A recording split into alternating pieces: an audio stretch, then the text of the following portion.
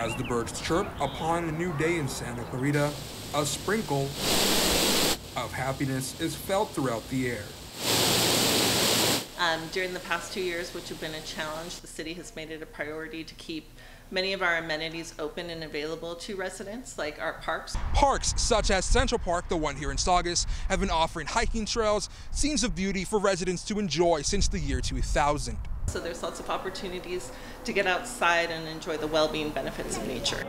The overall vibe of the city has people second-guessing themselves on decisions that they've made. It's another reason people enjoy living here is because it's such a safe community. I moved to Palmdale. I'm back because I couldn't live in Palmdale. I miss Santa Clarita because of the beauty, and it's really safe to stay here.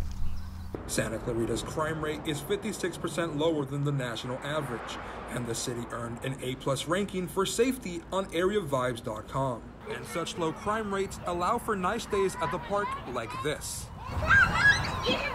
When I decided to have a family, decided to come back because it just is such a great place for families and for kids to grow up.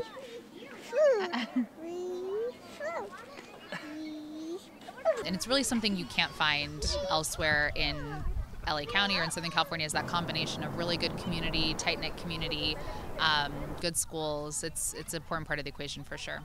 For Canyons News, this is Marc Monroy.